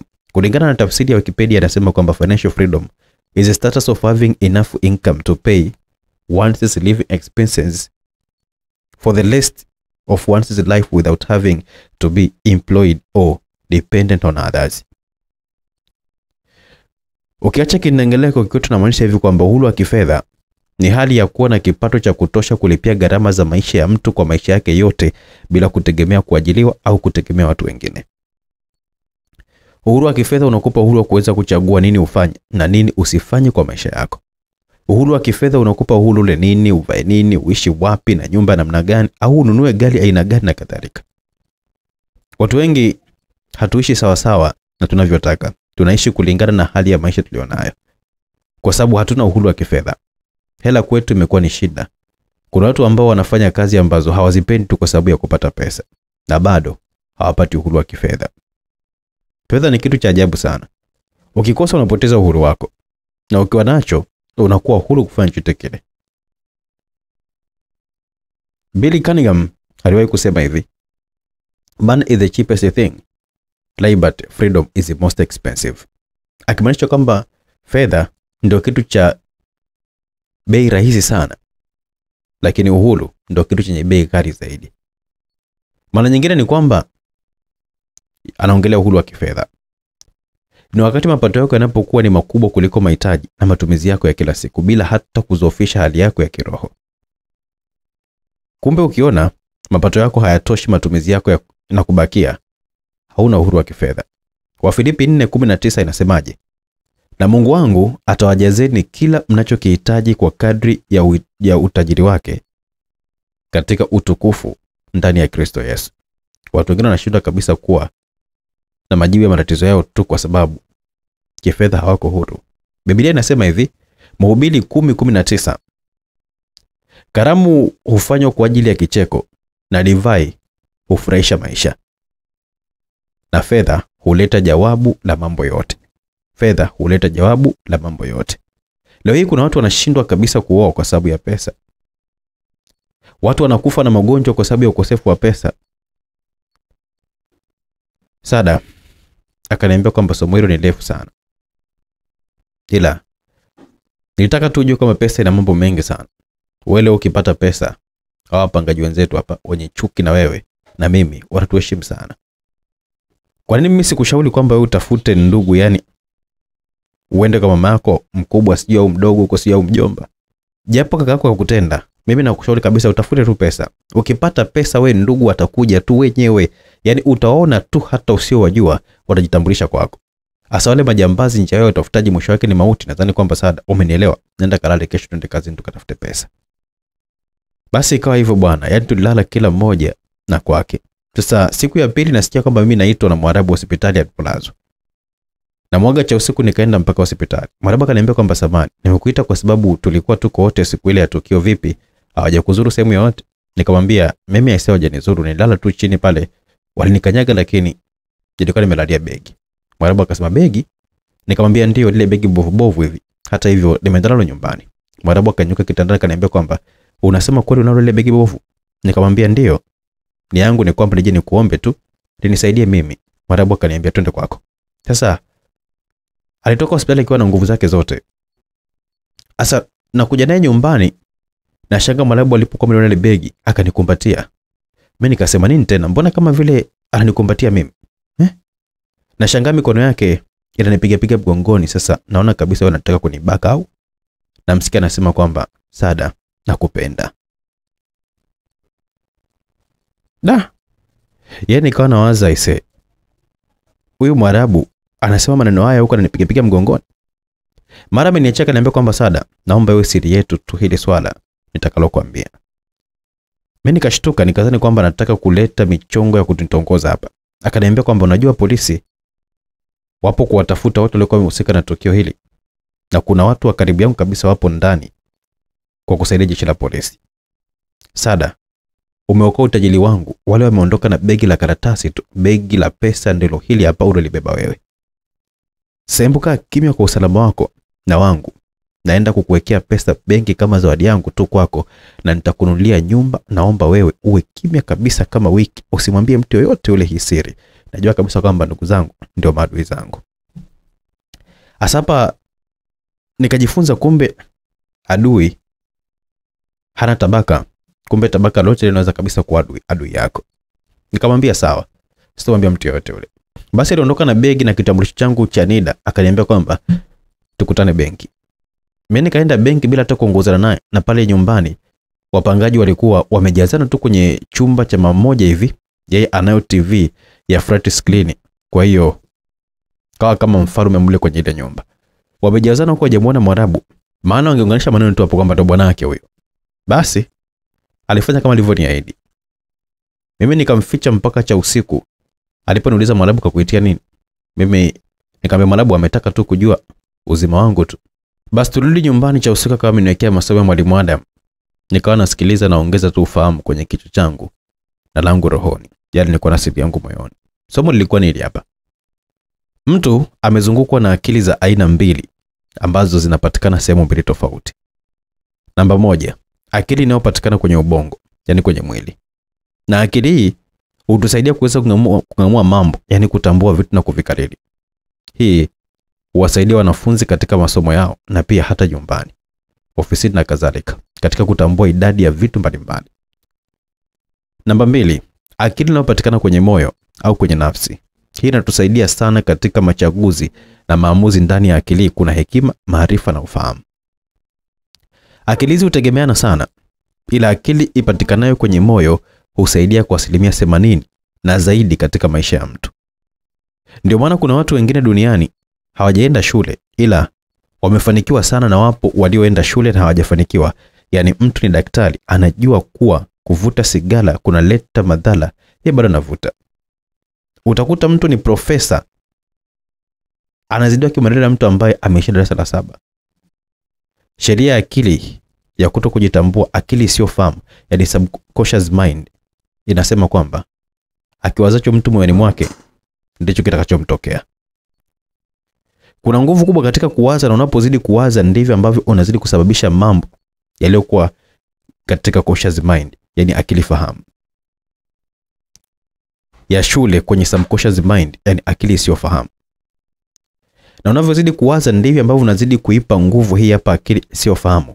Mwisho wa siku ni kwamba inaanza kukutesa. Yani siku za nyuma uliwaza juu ya kwa nini kwenu hamjafanikiwa, ukaangalia na ukapata jibu na kujumlisha na kukubali hali hiyo, na mwisho wa siku ukakutana na jambo dogo tu ambalo unaloliweza na lingeweza kukuwezesha wewe kuweza kufanikiwa, lakini kwa sababu unaendeshwa na subconscious mind yako inasema kwamba hauwezi, na kweli hutoweza. Ukiwaza hivyo, na watu watawaza hivyo juu yako. Tujitafakari na tutumie sana akili ya moyoni, ya nafsini, kuliko mwilini, yani ubongo. Japo vyote vinategemeana sana. Wengi wameshindwa kwa hivyo, na ndio maana tunasema kwamba jitahidi kusahau na kusamehe, pia kujikubali. Hii itakusaidia kushinda nguvu hizi hapa. Maana subconscious mind ndio ambayo inayosababisha watu wajikatae, na unajiona mnene, mfupi, mrefu sana, mwembamba, mweusi na kadhalika. Unadhani kwamba na wengi kwamba wanakuona tu kwa mtindo huo, na cha zaidi ni kwamba unahisi kwamba hawakupendi wala hawakuthamini. Kumbuka tu akiwazacho mtu nafsini mwake ndicho kitakachomtokea. Jamani, mimi nikawa nawaza maisha yangu na kupiga hatua kufungua miradi mbalimbali. Nawaza hivyo kwa sababu pesa ninayo benki, nachosubiria ni muda tu. Basi mimi natoka chumbani kwa cha usiku, jamani, na kukuta nimemwagiwa maji ya ukoko wa ugali, alafu likafuata neno samahani. Sikuona kama kuna mtu. Na mwangalia mama yule ambaye mume wake alinitetea siku ile ya mama Tabu alipokuwa amekuja kutaka pesa ya umeme. Moyoni nikasema haya makusudi kabisa, ila acha nimsamehe tu. Sasa naingia ndani kwangu, nawasha taa haiwaki. Najiuliza taa imeungua au? Nikaenda kununua taa. Nasikia nyuma mfonyo mkubwa. Halafu nasikia sauti ya mama Tabu anasema kwamba tumemkomesha, talala giza. Mara namsikia mwingine anasema kwamba haikumbe yule fundi anaweza, yani amekata umeme kwenye chumba cha huyo dada tu. Basi nikarudi zangu, nikatumia mwanga wa simu kutandika tu kanga yangu mimi chini, kwa sababu hata kitanda sina wala godoro. Nikalala. Kumbe walisukuma vichwa vya dagaa kupitia uvungu wa mlango. Jamani, sisimizi wakatokea. Niliteseka. Nikameza mate ya akili. Nikafanya hivi. Nikachukua fagio, nikawafagia sisimizi wale, alafu nikakumbuka poda ukimwaga chini sisimizi hawafiki hilo eneo. Nikazungushia poda kwenye spenti, na mimi nikalala kati. Niliogopa kumwaga mafuta ya taa, harufu yake ingeweza kunichefua hata mimi. Sasa usingizi ukanipata. Jamani, kuna usemi unaosema kwamba malipo duniani ukamilika asubuhi. Uswahilini baadhi ya wanawake sisi wenye kutumia vyoo vya nje waga tunakuaga usiku na sado ndani vya mkojo. Ukikubana tu basi unajisaidia tu kwenye sado yako, huko asubuhi unaenda kumwaga. Hasa jamani, kuna mama wa chumba chengine moja hivi akampangia yao tu, yeye hajawahi kabisa kunitamkia tu mabaya, ila wanapokuwa wanacheka na yeye anacheka tu. alitoka sando lake ni yake kwamba akalimwage kojo kwenye simenti chooni. Mimi nilikuwa ndo zamu yangu kuweza kupiga deki nikutane nalo huko. Sasa haraka yake hiyo anatoka chumbani kwake, na huyu aliyekuwa amenimwagia mimi maji machafu jana usiku kashavaa vizuri kabisa, anaenda kumpokea mume wake stendi, sijui ana mzigo. Sasa na yeye akawa anatoka na simu kwa akiwa anatembea katikati ya maongezi yake, akapiga mwayo. Sasa huyu mwingine kojo likamwagika bwana, na sado lake kojo lile lote likamwagikia huyo aliyekuwa anaongea na simu, kanapiga miayo. Na hisi kabisa mkojo mwingine ulipita mdomoni hapa. Huyo aliyekuwa amemwaga akasema, samani bwana, aliyemwagia kukubali. Kwanza tema tu mate chini kutoa mabaki ya mkojo, sijui kwamba tuseme kwamba chembe za mkojo. Alipomaliza akamvaa mazima, yani zilianza kupigwa hapo. Sasa hapo ndipo nikajua kwamba jana alinimwagia maji makusudi kabisa. Aliniwekea vichwa vya dagaa chini ya uvungu wa mlango wangu mimi. Maana walipigana wakawa wanatoleana maneno yao kwenye vikao vyao tu vya kuniteta mimi huko, mpaka wanakuja kutenganishwa. Walishaongea mengi sana juu yangu. Kuna bibi mmoja hivi akaniita pembeni hivi akaniambia kwamba mjukuu wangu, ama hii nyumba kama anakufanyia matendo haya na wewe unavumilia tu, hapana. Hama kabisa mjukuu wangu, hapa hii sio nyumba kabisa. Mimi sijamjibu. Akatokea ustazi mmoja hivi akaniambia, dada, mimi nakushauri kama anavyosema hama dada, hawa si watu wazuri kabisa kuishi nao. Yani hawana tofauti kabisa na rafiki mbaya, kwa sababu tu hawa ndio majirani zako kwa karibu. Leo wanakuchukia, na wewe nimesema kwamba ni marafiki kwa sababu kuna somo moja hapa, acha nikupe, linaweza kabisa kukusaidia kukufanya wewe uhame kabisa haraka hapa, na sio sehemu ya kuweza kukaa hii. Sio nyumba ya kukaa hapa. Somo lenyewe ni hapa. Hakuna binadamu mkamilifu. Mkamilifu ni Allah mtukufu pekee. Jambo halijakamilika, lakini hatupaswi kuvumilia kila tabia mbovu ya mja. Watakiwa uvumilie mtu ambaye mazuri yake yamezidi maradufu madhaifu yake. Mtu mwenye madhaifu mengi kuliko mazuri hupaswi kabisa na hutaki kabisa kumvumilia. Kamari na ulevi vina faida na hasara kwenye matumizi yake. Kilichofanya viharamishwe ni hasara, madhara yake kuwa mengi kuliko faida. Epukana na watu waovu, usalimike na maovu yao. Tangamana na watu wema, wapole, utakuwa kama wao. Chunga na rafiki muovu, usipomvuta kwenye wema atakuvuta kwenye uovu. Dada, namaanisha kwamba ili somo wewe utakuja kushindwa mwishoni, na wewe utaanza kurudisha tu baya, utakuwa umeshavutwa kwenye maovu. Sasa mimi sijamjibu ile ustazi, alifuatana na mwenzie akasema kwamba hapana, usimwambie ahame, mpe somo ili hapa la maisha. Tufanyie watu wema kwa ajili ya Allah, na wala usihangaike kuwaridhisha watu, kwani hutaweza. Binadamu ni kiumbe asiyekuwa na shukrani, na hata ukimbeba bebeki. Hebu fanya wema tu kwa kutaka kumridhisha Allah, utapata thawabu na utarahisishiwa mambo yako. Na hata mtu uliyemfanyia wema akikufanyia maovu haitakuuma na kuanza kuhesabu wema uliyomfanyia, kwani hutakumbuka kama ulikuwa umemfanyia wema. Tunaikimbiza dunia, je, tutaifikia? Tunatumia muda wetu wote na kuacha muhimu ambayo tumeumbwa na kuamrishwa kuyafanya kwa ajili tu yake. Je, tutafanikiwa? Hii dunia ni kama kivuli, ukitaka kuikamata hutaweza kuishika, lakini kama utaipa mgongo haina budi ila itakufuata wewe. Tuyaweke akilini ya vipenzi wangu, tuyatekeleze. Dunia si kitu kwetu. Sasa mimi sijua kuna bibi mwingine hivi akawa amekuja pale akaniambia kwamba mjukuu wangu, nisikilize nikwambie kitu. Mimi wewe nikasema kwamba ule usemi miluzi mingi humpoteza mbwa, ndio hii hapa sasa. Nikatega masikio yangu namsikiliza huyo bibi mwingine, naye akawa anasema hivi: kuna mengi yatakwama na kuna mengi yanaweza kabisa kwenda ndivyo sivyo. Endapo kama utawasikiliza walimwengu kuliko akili yako inasema nini, rafiki, usikilize moyo wako unataka nini. Walimwengu hawana jema. Ukiwatendea wema watakusema, Ukiwatendea ubaya watakusema pia. Ukiongea watakusema. Ukinyamaza watakusema. Ukikaa nao kisha ukaondoka kidogo tu watakusema. Usipowasema watakusema, na ukiwasema nao pia hawataacha kukusema. Ila kikubwa ni kwamba katika mapambano usiogope kusemwa na wao. Wala usikubali kile wakisemacho kikwamishe malengo yako. Bali amini kwamba kile ukifanyacho wewe ni sahihi kuliko unachokiacha. Na yani kile wasemacho kisikuvunje moyo, ila kikupe nguvu zaidi ya kupambana kufikia malengo yako, ili usemezane nao. Kwa matendo si maneno. Simaanishi kwamba eti upigane wewe, pigana tu na maisha, wao waache wapoteze muda tu kupigana na maisha yako. Kama umeamka umepanga kwenda kazini, nenda kazini. Usikae nyumbani kisa tu jana fulani kakukwaza. Na usifungamane na ubaya kwenye moyo wako. Na kuibia siri, nyumba yenyewe anayojidai nayo yapo. Na kufukuza mabinti inauzwa hii hapa. Kama utapata mteja njoo mimi ndo dalali. Mimi nikasema wewe ngoje Mwarabu aniambie kwamba unataka nyumba gani nikununulie. Nahitaji hii. Nikaondoka zangu tu kufanya usafi, alafu huyo nikaenda zangu kazini. Na cha usiku wangu ndugu yangu wa ukweli.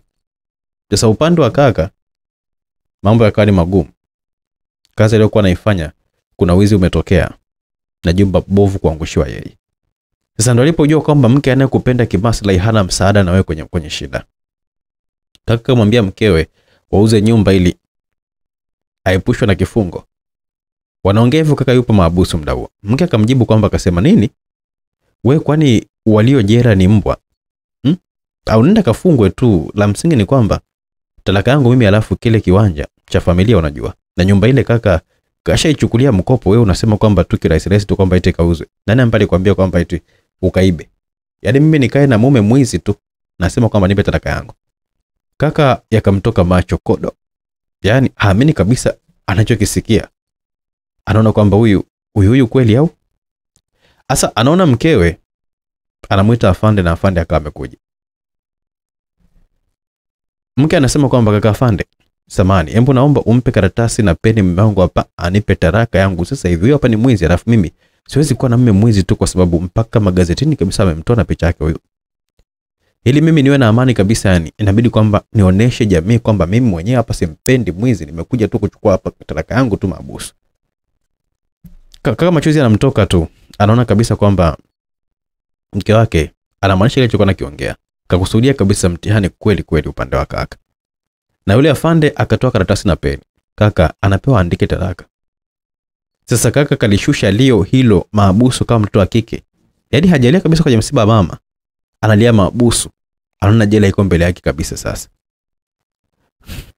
Wenzio walikuwa mahabusu naye wakamwambia bwana, hebu acha ujinga, mpe talaka huyo mwanamke bwana. Hakufai kabisa, si mke mwema huyo hata kidogo. Hapo ndipo kakamilisha usemi wa Waswahili na kusema kwamba ukitaka kumjua mke mwema pata shida.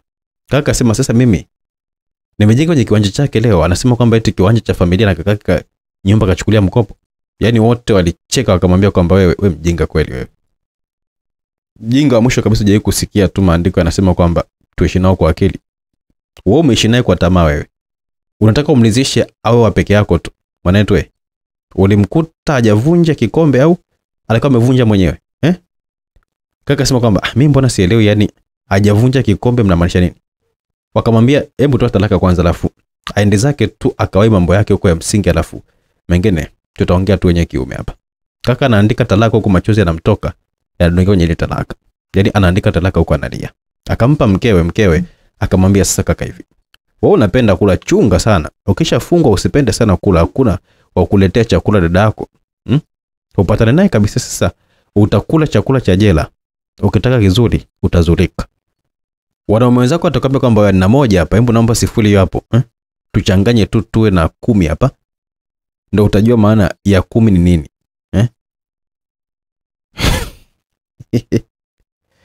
Ukikosea umetukana. Sikumaliza. Ni ujumbe tu wangu wako na uwepo wako wewe jamani. Kaka lilia sana huko akiwa anasema kwamba yule mwanamke ambaye ananitukana mimi anasema kwamba mimi nitaombwa sifuri mimi yule kweli. Kaka analia, wenzao anamuuliza kwamba yani umeshindwa kufumbua tu fumbo la kikombe, amevunja mwenyewe, umekuja kufumbua fumbo ugumu kabisa la sifuri. Amekwambia ukweli asijela, ukaze kabisa, usipokaza mwanangu nakazwa. Kaka kashtuka akasema, kwani uko jela hakuna askari ndani mpaka michezo hiyo inatokea? Wakamwambia, wewe usiulize talayoka mahakamani, sina karibia. Umeshindwa kumlipa tajiri yako pesa hapo kituoni, malizane kabisa kibingwa. Sasa ngoja sasa uende ukacheze kipara cha kichwa huko. Kaka kashtuka, kipara? Akaambiwa, unashtuka nini? Huwezi kuingia jela bila kupigwa kipara. Kaka anashtuka tu kwamba lazima upige kipara. Asa yule mtuhumiwa mwenzie mwehu anaona kabisa kwamba yeye muoga anazidi kumtisha kwamba lazima upige kipara na mwanamume mwenzio. Kaka anazidi kuvurugwa tu akili. Jamani, yeye anafikiria mambo mengine kabisa. Sasa wenyewe wananong'onezana kwamba ina maana kwamba huyu hajawahi kabisa kuona wafungwa wote wamenyolewa kipara au? Sasa anamuuliza, wewe toka uzalio hujawahi kupigwa kipara au? Kaka anasema, mimi sio shoga bwana. Siwezi kabisa kupigwa kipara mimi. Nasema kwamba mimi sio shoga, siwezi kabisa kupigwa kipara mimi. Asa wale wakaona kabisa kwamba hapa anapowaza ujinga na sisi tumpelekea ujinga huu yani. Wakamwambia kwamba sasa si ulishawahi kusikia usemi kwamba kabla hujafa hujaumbika, sasa lazima upigwe kipara na mwanamume mwenzio yani? Uwe tena hujawahi kabisa, utajua tu kwamba siku hiyo sasa. Kaka akawa yupo kwenye wimbi la mawazo, anawaza kwamba atapigwa kipara. Basi upande wetu mimi na Chausiku tulifikia taarifa mbaya kabisa juu ya kaka. Kama amekamatwa na kosa la wizi na yuko ndani. Jamani, damu nzito kuliko maji. Mimi moyoni nikajisikia unyonge sana. Japo Chausiku anasema kwamba sasa muache dunia imfunze, mimi moyoni naumia kiukweli. Sasa jamani, upande wa Mwarabu ndo mambo yake anayotaka yamekwenda sawa. Akanifuata na kuniambia nikununulia nyumba gani.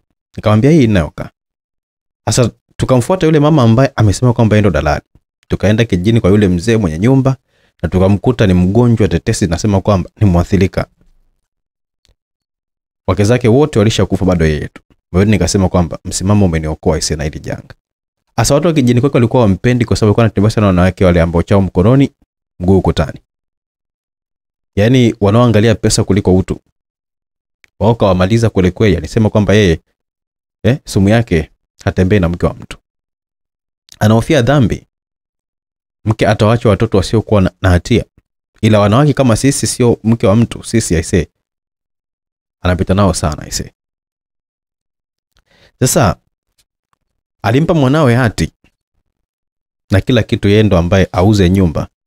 Tuliandikishana kijijini kimya kimya. Nipo na Chausiku na Mwarabu yule. Asa mjini tulikuja serikali ya mtatu kumalizana nao kabisa kwa kuuziana rasmi sasa. Asa mimi na Chausiku tukawa tumeenda zetu mjini. Mwarabu anaenda kuniongezea tu pesa kwenye akaunti yangu na kuniambia kwamba nifanye biashara mbalimbali, niachane kabisa na mama ntilie. Asa yule mtu mwenye nyumba kaenda kuwapa taarifa wale wakina mama kuwa nyumba ilishauzwa, wafanye mpango wa kuhama tu, na kama alivyokamwambia mzee kwamba msilipe kodi. Ili kodi zenu mkalipe nyumba mpya. Asa wote hawana kodi, wakasema kwamba jamani, hebu tuambie basi kwa huyo ambaye amenunua nyumba atupe hata miezi 3 tu, tukae tu bure ili tujipange tu na kodi jamani. Ile mtu mwenye nyumba akamwambia kwamba kwa mimi ndo ambaye nimenunua. Aliwaambia basi akija mtaongea naye tu wenyewe kwa sababu mwanamke mwenzenu.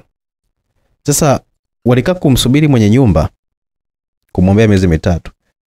Sasa yule mtoto mwenye nyumba akasema kwamba atakuja, nitawapa maelekezo ninyi wenyewe mtamuomba tu, sawa? Wakaitikia sawa. Mtoto mwenye nyumba akasema kwamba mimi natoka naenda hapo kupata sigara afu nakuja kumsubiria hapa ili nimwelekeze kwenu. Wakasema sawa. Sasa mimi nikawa nimeachana na Chausiku, kaenda kwa bosi kumwambia kwamba atafute mtu mwingine wa kufanya kazi, sisi kuna sehemu tunaenda. Yaani bosi wetu anayetutuma sisi kwenye kazi ya umantilie. Asa mimi nafika nyumbani naona wale wa mama wapo nje tu wanamsubiri bosi mwenye nyumba. Nikawaamkia shikamoni, wakanijibu kwa pamoja kuwa upate yako na wewe kama shikamoo mali, peleka sokoni ukauze. Wale tuna mawazo yetu tu hapa, wewe unaanza kuleta shikamoo zako hapa. Mimi sikusema kitu zaidi tu, nikafungua mlango, naona kabisa wameshika pua wote. Matebo akasema, wewe fungua mlango, unanuka sijui haufui nguo ya ndani wewe. Wakati huo simu yangu inaita, mtoto mwenye nyumba ananiuliza upo wapi? Wapangaji wanakusubiria wewe. Nikamwambia nipo tu hapa nyumbani nishafika tayari. Uko wapi? Yaani naongea na simu, wale wanasema kwamba leo anataka auze mali yake tu apate kodi. Unadhani kwamba kuna mwanaume ambaye anaonga tu 240,000 tu? Ngoja basi tumuone huyo bwana mwenyewe. Yaani anawatoka tu maneno wala hata wajui naongea na nani. Mara anafika mtoto mwenye nyumba, wao ndo wamemdaka pale kumwambia kwamba wewe kaka, huyu naye mpangaji hapa, mwambie kwamba nyumba imeuzwa hii hapa, adange mara ya mwisho leo. Mtoto mwenye nyumba akachama mdomo, akasikitika kwa kuonea huruma sana. Hawajui kwamba ndo mimi nimenunua hiyo nyumba. Sasa mtoto mwenye nyumba akaanza kuambia kuhusu nyumba kwamba ni yangu. Wote wakainama chini kwa aibu baada ya kujua kwamba nyumba nimenunua mimi. Asa cha usiku yeye anakuja na wimbo wake anaimba hivi. Ombea adui yako aishi siku nyingi, unapopata mafanikio ajionee kwa macho.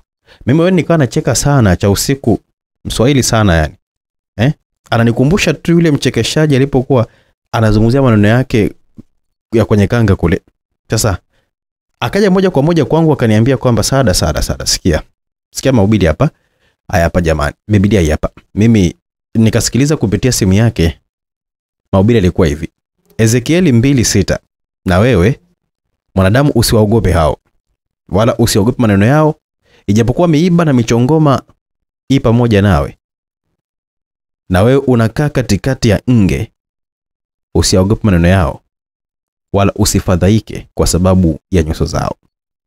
Yamkini wameshakuambia utaona, yamkini wamesema hutaolewa au hautopata mtoto, yamkini wameshapigia mstari kwa maneno yao kuwa hautafanikiwa, lakini Mungu wa miungu, mfalme wa wafalme anasema usiwaogope wala kuogopa maneno yao. Usiogope kwa sababu Mungu pekee ndio kimbilio lako. Na ndio maana anasema hivi katika Hesabu 23 mstari wa 23 anasema hivi. Hakika hapana uchawi juu ya Yakobo, wala hapana uganga juu ya Israeli. Hakuna mpango wao juu yako utakaoweza kufanikiwa kwa sababu Mungu pekee ndio kimbilio lako. Mungu pekee ndio kigao na ngao yako.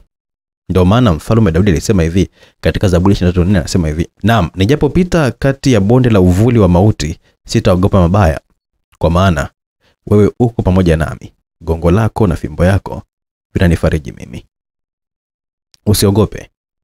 God is in control. Bana. Mimi nikamwambia cha usiku basi bwana, nimekuelewa. Acha basi kuna utambulisho hapo unaendelea. Cha usiku jamani, ana mbwembwe akaniita. Haya, utambulisho gani huo tena mama mwenye nyumba wewe? Unataka tu kwamba utupe si wapangaji wako sheria? Unataka tu kwamba kuzileta tusiokuwa na wanaume? Hatutaki kabisa kwa nyumba yako au?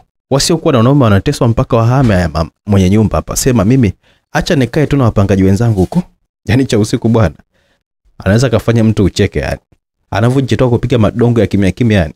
Sasa wote wale wa mama wakapiga magoti na kuja mbele yangu na kuniomba msamaha mimi kwa yote ambayo alikuwa amenitendea.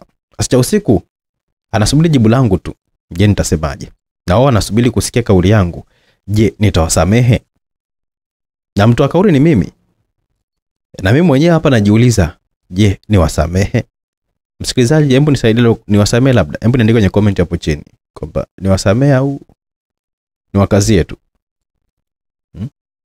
Nawaza na wazua ni ngumu sana kusamehe, ila nawaza nahisi kwamba kuna kitu ambacho kinaongea kwenye kichwa changu. Na si chengine, nahisi tu sauti ya kwamba ya marehemu mamangu ananiambia na ananiwaya kwamba chochote kinachopewa nafasi katika maisha yako ni lazima kiongezeke. Jiulize yapi ambayo yamepewa nafasi katika maisha yako ili kugundua kama ongezeko lako lina athari chanya au hasi. Ukipanda uchungu kupitia hasira na kutosamehe utavuna uchungu. Ukipanda kutokujikubali na kujiona kwamba ni mnyonge, utabadilika na hakika watakuchukulia kwamba ni mnyonge. Ila ukijikubali utakubalika na utakula mema ya nchi. Kazi kwako. Jamani, ni mawazo ndio kanifanya kwamba nisikie sauti ya marehemu mamangu na maneno haya kashawahi kabisa kuniambia wakati yuko hai. Jamani, nikajikuta nasema kwamba nimewasamehe. Wote walinikumbatia kwa upendo kwa mara ya kwanza kabisa. Chausiku akasema pamoja na kwamba mmesamehewa, ila naomba mtu mjifunze hili hapa. Uwezi kuibadilisha jana yako, lakini unaweza kufanya kitu leo kitakachoenda kuijenga na kuitengeneza kesho yako. Hapa namaanisha jana nyinyi mlikuwa wabaya sana, ila Hamwezi kuibadilisha, ila mnaweza kuwa wema leo na kuifanya kesho yako iwe sawa. Hebu fikiria unataka kesho namna gani, and then tafuta mbegu za matokeo hayo, panda leo, utaona matokeo yake. Wote walimgeukia cha usiku na kumwomba naye msamaha na kusema kwamba watafanyia kazi somo lake, watakuwa watu wema. Niliambia sasa kaeni mwaka mmoja hapa bure kabisa. Baada hapo nitahitaji nyumba yangu tu nifanye marekebisho. Wote walifurahi sana na kusema kwamba asante sana isi. Umetufunza sisi kwa matendo kabisa yani. Mama Tabu alikuwa anashukuru huku akiwa anaomba toba tu kwa Mwenyezi Mungu. Maana yeye ndo alikuwa nambari 1 kabisa kwenye kunitesa mimi. Mtoto wa mwenye nyumba akaondoka zake. Asicha usiku namwambia kwamba mimi naenda kumtoa kaka yangu kule, namlipia hizo pesa, nasikia kwamba anadaiwa ili asiende jela. Hizo pesa zinatakiwa zipatikane, acha tu mimi nikamwoga kaka yangu. Cha usiku ananiambia kwamba Sada, kwenye maisha yako yamenikumbusha somo la mwalimu Adamu alilosema kwamba uaminifu, yani wewe umetajirika kwa sababu tu ya uaminifu wako. Na kama kwenye vitabu vya Mungu hakuna ambalo liloachwa. Msikilize mwenyewe kabisa, mwalimu Adamu anazungumza somo la uaminifu hapa. Yesu akasema, Luka 16 mstari wa 10, aliye mwaminifu katika lililo dogo sana huwa mwaminifu katika lililo kubwa pia, na aliye dhalimu katika lililo dogo huwa ni dhalimu katika lililo kubwa pia. Hii ni kati ya kanuni ambayo inatofautisha watu wengi kwenye maisha. Uaminifu ni kigezo cha kwanza kabisa Mungu hutumia kuweza kuwapromoti watu katika maeneo mbalimbali ya maisha. Neno uaminifu linatokana na neno la Kiingereza faithfulness. Faithfulness ni muunganiko wa maneno mawili, faith ikiwa na maana ya imani na fullness ikiwa na maana ya utimilifu au utoshelevu. Kumbe faithfulness ni imani timilifu. Nini maana imani? Imani ni kuwa na hakika na mambo yatarajiwayo, ni bayana ya mambo yasiyoonekana. Kumbe ukiwa na imani timilifu kwa jambo lolote dogo, unamshawishi Mungu akupe jambo kubwa zaidi tena lenye ubora kabisa. Uaminifu wa Daudi katika kuchunga kondoo na mbuzi wa babake, jambo dogo sana, ukamshawishi Mungu kumchagua kuwa mfalme wa nyumba ya Yakobo. Uaminifu wa Yusufu katika nyumba ya Potifa ulimpa nafasi ya kuwa waziri mkuu wa Misri. I'm convinced that kuna wakati unaona kabisa kwamba sehemu uliostahili kupewa heshima, sehemu ambayo ulistahili kupewa credit kwa kazi unayoifanya, lakini haupewi. Naona ni bora kwamba uanze kufanya kinyonge. Nataka nikuambie tu kuwa promotion haitokei kwa mwanadamu bali hutoka kwa Mungu. Endelea kufanya. Na hakika kwamba kuna watu ambao utajitahidi kuweza kuwaonesha kuwajali na kuwapenda, lakini wao hawaoneshi kitu kama hicho. Usiache, endelea. Mungu yuko upande wako. Amini kabisa kwamba kitu kizuri kitatokea tu maishani mwako kama malipo ya wema wako uliotenda. Unaweza kuwa unajiuliza, kwa nini niendelee kumpenda? Kwa nini niendelee kumsaidia? Kwa nini niendelee kuvumilia? Mungu anasema hivi, Wakolosai 3:23-24. Lolote mfanyalo lifanyeni kwa moyo kama kwa Bwana wala si kwa mwanadamu, mkijua ya kuwa mtapokea kwa Bwana ujira wa urithi, mnamtumikia Bwana Kristo. Kumbe ukumbuke kuwa kazi unayoifanya inaweza kuwa ya bosi, lakini matendo yako juu ya kazi hiyo ni kwa Mungu. Kumbuka hilo, continue doing. Muda promotion. Yesu husema hivi, Mathayo 25:21. Vema, mtumwa mwema na mwaminifu, ulikuwa mwaminifu kwa machache, nitakuweka juu ya mengi. Ingia katika furaha ya Bwana wako. Kumbuka hili, ofisi ya bosi ichukulie kama ya kwako. Gari la bosi lichukulie kama la kwako. Mali ya mwingine ichukulie kama ya kwako. Yote afanye kwa Bwana, tena kwa upendo. Warumi 13:8-10 inasema hivi, msiwe na mtu chochote kile isipokuwa kupendana, kwa maana ampendaye mwenzake ametimiza sheria. Maana kule kusema uzinzi, usiue, usiibe, usitamani, na ikiwapo amri nyingine yote ile, inajumlishwa katika neno hili hapa ya kwamba mpende jirani yako kama nafsi yako. Pendo halimfanyi jirani neno baya, basi pendo ndilo utimilifu wa sheria. Jamani, nilimgombanisha usiku na ikawa naenda naye tu kumsaidia kaka yangu mimi kuweza kumwokoa na jela. Kaka aliposikia kwamba naitwa, anaambia mdogo wako kaja hapa anataka kuongea na wewe. Kaka alikuwa analia tu. Wale wauni wakamwambia kwamba nenda kaongea na mdogo wako kabisa, ni kabla hujaenda kupigwa kipara huko, maana ukipigwa kipara anaweza sikujue kabisa huyo, maana kuna mafuta kule, ukimaliza tu kupigwa kipara unapakwa yani. Kaka hapo wanazidi kumvuruga akili, yani yeye mawazo yake yote yanampeleka mbali sana. Kumbe wenzie bwana alikuwa anazungumzia tu kwamba kinyolewa tu nywele zake zote akiwa na kipara anapakwa mafuta kichwani. Basi kaka yake anasema kwamba mwambie mdogo wangu kwamba aje tu mahakamani, mimi sina nguvu hata ya kunyanyuka hapa. Wale wauni akamwambia kwamba yani wewe huko ukienda wanakupiga kipara, hata kama ukikaa tu hapo hapo mwanaume anakuja kukupiga kipara yani. Kaka akaangusha kilio kama kafiwa. Wale wauni ndio akawa anasikia tu raha sana yani. Analia tu, anaogopa kupigwa kipara. Basi sisi tukarudi siku ya mahakamani, tukaenda kumuona kaka analia tu. Sasa hakimu akasema kwamba jela miaka 10 au ulipe milioni 11. Sasa kaka akahesabu kuwa anaenda kupigwa kipara miaka 10. Akalishusha leo mahakamani kama mwehu vile. Mimi nikamlipia kaka yangu pesa. Kaka ameni kabisa, macho yake anaangalia tu mara mbili. Sasa haamini tena macho yake alipoambiwa kwamba upo huru.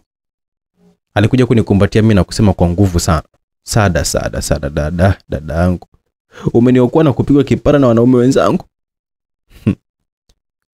Yani Friday zidi kina mpaka yanamtoka tu maneno hata haelewi kabisa mwenyewe. Asa mimi nikamwambia kwamba sawa kaka, nimekuja kukunusuru tu na jela tu, mimi naondoka, rudi kwa mkeo. Hapo kaka ndipo nikamuona kwamba ananipigia magoti mimi kuniomba msamaha na kusema kwamba yote wifi alikuwa amemfanyia. Mimi nikamsamehe kaka yangu. Nilimtuma cha usiku akanunue vitu vya ndani, yani kitanda na godoro na kadhalika. Mimi nikarudi na kaka mpaka kwenye nyumba ambayo nilikuwa nimenunua. Sasa kaka nikamwekea maji akaoge. Sasa nafagia chumba changu ili kaka yangu akae pale, maana mimi nishapiga hesabu zangu tu za kuhama pale kwenye nyumba yangu ile pale mimi na cha usiku. Sasa wakati nikiwa nafagia jamani, pesa kweli inakupa heshima. Na shangaa Matabu anaenda mimi dada na anaomba kwamba yafagie, mimi nisifagie. Mimi ninasema kwamba leo anataka kufagia chumba alichokuwa anakichafua tu kwa maji machafu mixa michanga. Nikamwacha afagie, na yule mama ambaye alikuwa anamwagia maji machafu na kuniwekea dagaa chini ya mlango, leo hii anapiga deki kwenye chumba kile alichotaka mimi nitambaliwa na sisimizi. Cha usiku alikuja na vyombo akaweka ndani. Nikamkabidhi kaka chumba kile, anashangaa tu shimani alikuwa anapewa mimi. Sasa cha usiku akamtafuta dalali yule mama yule ambaye alikuwa ameuza ile nyumba nilikuwa nimenunua mimi. Akamwambia akipata mpangaji ampangishe kwenye chumba chake, kodi aseme mwenyewe tu atatoa shilingi ngapi. Basi yule mama akasema sawa. Mimi cha usiku tukawa tumeondoka kulala hotelini, huko tukapiga hesabu ya kuweza kununua nyumba hata ndogo tu hivi afu tuanze biashara. Basi kaka aliambia wale wapangaji kwamba hii nyumba ni dada yako. Akawa na shangaa tu, sasa haamini macho yake hata kidogo. Sasa upande wa mke wa kaka mambo yakabadilika kabisa, kama mimi nilivyokuwa nimelizwa na kaka yangu, na yeye sasa akawa analizwa na kaka yake. Yaani kaka yake kamjaza ujinga hapa. Dada, hebu tuuze hapa. Alafu unajua kabisa kwamba yule ambaye alikuwa mmeo hajaenda jela, anaweza kupata watu wanajua sheria, atakuja hapa kukushtaki na mambo yakawa mengi kabisa. Sasa hebu tupauze alafu tukajenge kwingine. Dada mtu akajaa kwenye mtego kaka yake bwana. Wakapauza. Sasa kilichomkuta alipewa 100,000 tu. Kaka yake akamwambia kwamba pesa acha nipeleke benki kesho tukatafute nyumba. Kumbe ndo kaachwa hiyo. Kaka yake huyo anaenda kula bata tu mbele huko ya safari huko nje ya mji. Jana anakuja kushtuka mwenyewe. Walionunua nyumba washampangisha mpungaji nyumba nzima. Yeye anatolewa pa kukaa hana. Akauza vitu vya ndani akapata 400,000. Alienda baa kuja kupoteza mawazo, tuwezi akapita na pesa zote, akabaki na simu. Ndo bahati yake hiyo. Akauza simu akapanga ajipange. Ndio alikutana na dalali yule mama yule, anamwambia shida yake ya chupa. Dalali akamwambia kwamba twende kwenye chumba kodi najipangia mwenyewe. Anashangaa analetwa nyumba ile ambayo alimiminia mimi nguo zangu chini. Sasa ajui nani mwenye nyumba. Asa madalali anataka kupiga simu, bahati nzuri ni kwamba sisi tulikuwa tunaenda. Asa mke wa kaka anashangaa kwamba anapoambiwa kama mimi ndo mwenye nyumba, akaanza kuniomba samani, ajui kabisa kwamba kaka naye anakaa pale pale. Na mimi nikamsamehe tu, nikamwambia kwamba kaa bure kabisa, hiyo kodi itakusaidia tu kwenye maisha yako mengine. Sasa sisi tuliondoka, kazi ikawa kwa kaka na mkewe, wakikutana sijui itakuwaje huko. Sisi tulikuwa tunapanga tu mipango yetu tu ya biashara, mimi na cha usiku. Sasa walikutana bwana, kaka alisikia mkewe akiwa amezulubiwa na kaka yake. Sasa alipomwona nyumbani mkewe, akajua kabisa, akaja kumwomba msamaha. Kaka akaanza kwamba uondoke hapa, unamsubiri nani? Matabu akasema kwamba huyu na yeye pia kapewa chumba hicho hapo na mdogo wako, unamfukuzaje sasa? Kaka ananipigia simu ananiambia kwamba nimfukuze yule mkewe. Nikamwambia kaka, acha mawazo bwana, hebu ishini tu kama wapangaji wote hapo, sitaki kabisa mambo mengine tu juu yangu mimi, sawa? Sasa kaka akaona kwamba adha ya nyumba ya kupanga, yani anaweza kwenda chooni na kukuta mtu kaweka mzigo pembeni, nyumba ina watu wengi, hujui ni nani, unasafisha unaendelea na yako. Siku nyingine unakuta foreni tu ya kwenda chooni. Yani nilimfanya aishi pale, akili yake itanuke na asije kabisa kuwa mjinga tena. Sasa wakawa yeye na mkewe wa zamani waongee kabisa, wanatumia choo kimoja. Cha usiku alikuwa anacheka sana, yani anakumbuka ule wimbo mmoja tu wa Diamond kwamba kuna kipande kimoja kinasema kwamba kule wapenda nao ndio maadui zikitimia. Sasa kwa kweli nasema ukweli, kakaangu anakili kweli kwamba alinikosea sana mimi. Na mimi nakili wazi kabisa kwamba nyumba za kupanga hizi zina kashishe lake. Aswa sisi mabinti ambao tunapanga, hatuna waume, tunachukiwa sana na maneno mengi sana ambayo tunakuwa tunazushiwa na hao wenye waume zao. Lengo la ujumbe wangu tu, wanawake tupendane jamani. Sana sana kwenye hizo nyumba za kupanga huko, wote ni wapangaji tu. Umuombe Mungu na nyinyi mwana nyumba zenu. Jamani, mnaweza kusema kwamba kashishe la nyumba za kupanga sio mchezo. Baada kufikia hapo, msikilizaji, tuna ziada katika simulizi fupi iitwayo Kasheshe ya nyumba za kupanga. Mtunzi ni Jogoo Poli, mimi director wenu kupitia simulizi Mix. Katika channel ya simulizi fupi by Simulizi Mix unaipata simulizi hii na nyingine nyingi, kisha umesubscribe ili kuendelea kuburudika na simulizi za aina nyingi kweli kweli kutokea studio hizi ya Simulizi Mix. Tukutane katika simulizi fupi nyingine. Ciao.